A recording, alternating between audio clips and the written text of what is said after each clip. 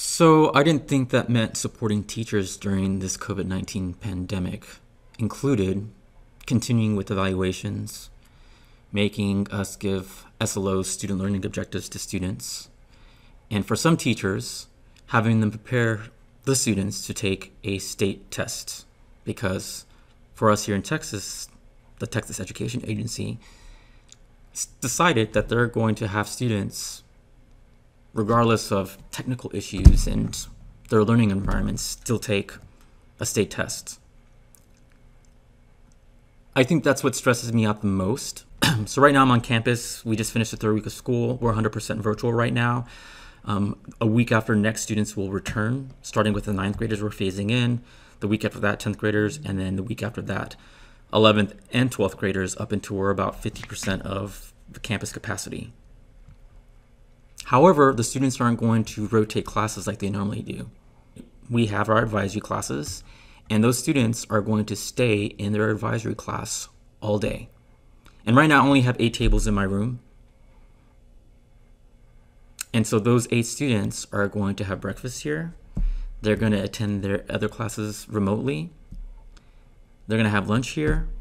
And I'm also responsible for watching them, but also teaching my other classes remotely. So that's the part that I'm struggling with.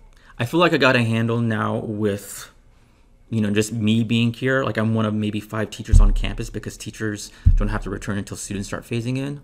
But I'm really struggling on how it is going to be when students are here in the classroom with me and I have to teach. Because I know that I get easily distracted. That's one of the things I'm frustrated with. I'm also concerned with the fact that powers that be made a decision to continue evaluating teachers during this time. And I guess the questions that I have are, like, what experience do those who made that decision and came up with the rubric, what experience do they have with teaching students remotely? What experience do they have with any of the technology within the past 5 for some, or even 10 years for others? Because I worked at the district level for a bit, and I was also an administrator. And I know that there are people who've been out of the classroom for a long time. And even the 6-year period that I was out, when I came back 4 years ago, like, it kicked my behind.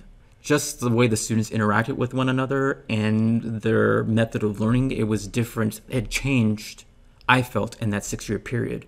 Now fast forward 4 years to where we are now, I somehow have to be held to these standards on this rubric that, number one, again, I don't know who created it, that says this is what an engaging distance learning lesson looks like.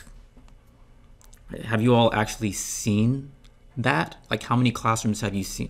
My question is, like, how many virtual classrooms have you been in to provide that?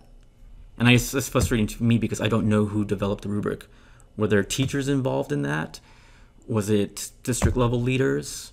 Did they use what happened in the spring to inform what's going on now? I don't know. Same thing with SLO, the student learning objective, which is where we give students a pre-test at the beginning of the school year, and then we give them that exact same test in spring to see how much they learned. I feel like I'm fairly confident in the concepts that my SLO pertain to when we're face-to-face. But right now, like, there have been so many issues with the technology. A couple days ago, Google Drive was down across the country. Students couldn't get in, teachers couldn't get in. We've had trouble with the learning management system. We've had trouble with just district systems being able to sign in. Students have had trouble with Zoom getting kicked out. I've been kicked out a couple times. Maybe they have low bandwidth.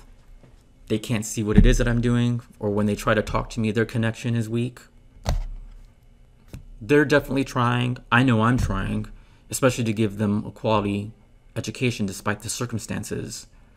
But there is a difference, right? Because in my classroom, I'm able to control and facilitate the learning environment. I can't do that when they're at home. I can tell jokes virtually and, be warm and positive, but I don't know what's going on directly around them that is affecting their ability to attend my class, but then also their ability to acquire new information, especially in chemistry where a lot of the material will be new to the students. So the fact that we still have to give an SLO, and for some teachers, they have to prepare the students, because here in Texas, the Texas Education Agency has decided that students in certain grade levels still have to take the state standardized tests. Here in high school, biology is the science standardized test, and I've taught biology, and during a regular year, I'm stressed out. And I know the stakes are pretty high, especially for the student population that I work with. I don't even want to imagine now what it would feel like as a teacher having to prepare students in a virtual environment. You know, when things hopefully do return to normal, there are things that I've learned that I can definitely use in the classroom, and it's at least gotten me started on or ahead of where I wanted to be in a multi-year effort planning process. But at the same time, it's been a very tiring experience mentally, because, you know, students are sending me messages to remind, they're contacting me, they're falling out. And so it's just, so overall I would say, and I guess one of the reasons why I'm frustrated with the fact that certain things are being implemented like a regular school year is the fact that I don't think people who aren't doing what we're doing right now understand how mentally draining this is. I finish here, I go home, I sit on my couch, and I stare. I stare at something. I can't even tell you what I stare at, but I do know, like, I sit and I just stare into space. And I don't know how much time has gone by, but like I'm literally just sitting on my couch staring. And then, like, after I had my few minutes of rest, then it's back to trying to prepare for the next day, because this experience feels like I'm a first-year teacher all over again. Even though I have 12 plus years of teaching experience, I worked at the district level, and I also was a campus administrator, it still is a lot of work. I have 2 preps, pre-AP chemistry, anatomy and physiology, and so I need to prepare virtually for those classes. And maybe I'm frustrated because my student interactions have not been like they are in person. Like, where my students joke with me, I'm telling jokes, they laugh at me, you know, there's talking, and now I'm just talking to a black screen or a screen with tiny black boxes, which is why I think it may have been better if we were still in this COVID-19 pandemic a year from now to be like, okay, we're going to hold off teacher evaluations, we're going to hold off SLOs, state testing, and we're going to try to plan or learn about like how students are learning, what teachers are doing, what's working, what's not working, and then come back to the drawing board and you know, figure this thing out. But that's not what's happening. It's a Friday afternoon. School ended maybe like 20 minutes ago. I'm tired mentally. Although I ended good today because my students, I created packets for them so that way I can, if technology isn't working, they have paper copies. And so I scheduled student pickups.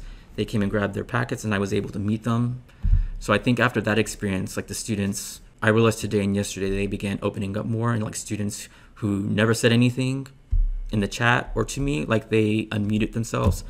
Bye, or see you later. And so I think that was the one positive thing out of this so far, and maybe that will change when students phase in. But again, I'm not going to have all of my students. I'm only going to have 8 out of my 170 plus students that I'm responsible for. So don't work too hard. Take care, get some rest, because that's what I'm going to do.